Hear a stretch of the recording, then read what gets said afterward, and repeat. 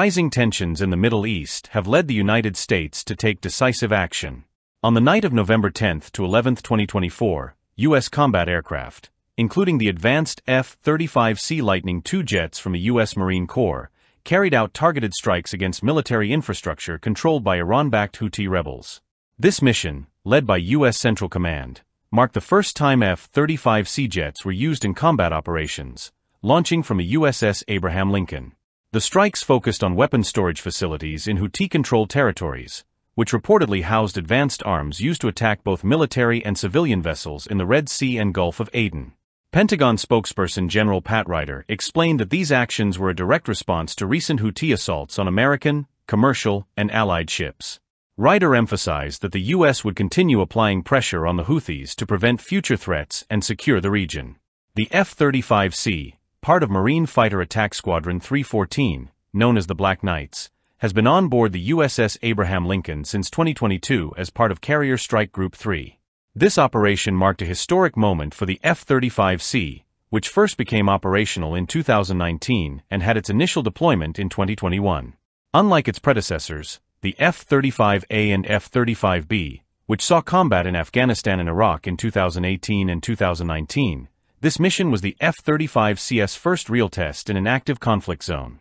Known for its stealth capabilities and advanced technology, the F-35C boasts the APG-81 AESA radar, which allows for precise detection and tracking, the ASQ-239 Barracuda electronic warfare system for defense against electronic threats, and the AQ-40 EOTS for precision targeting. These features, combined with sophisticated sensor fusion, grant pilots unparalleled situational awareness. Supporting the F-35C in this mission were F-18F Super Hornets and EA-18G Growler electronic warfare aircraft, all operating from a USS Abraham Lincoln. Initially, the strikes were reported as a U.S. Navy operation, but it was later confirmed that the F-35C jets belonged to the Marine Corps' VMFA 314 Squadron, highlighting the integrated approach of U.S. forces in the region. In retaliation, the Houthis launched a major offensive on November 11. The Arleigh Burke-class destroyers USS Stockdale and USS Spruance, positioned in the Bab el-Mandeb Strait, were targeted by 8 kamikaze drones, 5 anti-ship ballistic missiles, and 3 anti-ship cruise missiles. Despite the scale of the attack, U.S. defense systems intercepted all incoming threats, ensuring no damage or casualties occurred. The Houthis' growing military capabilities, bolstered by Iranian arms and technology transfers, have become a source of global concern.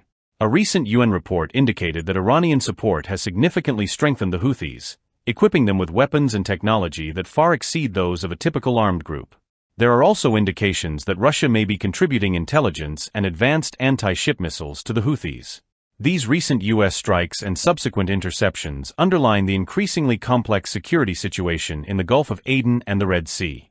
The deployment of F-35C jets in this mission marks a strategic evolution in the U.S. military's presence, showcasing the ability to address sophisticated and multifaceted threats posed by Iran-backed forces. This operation sends a clear message: the U.S. is prepared to defend critical maritime routes and maintain regional stability amid rising challenges.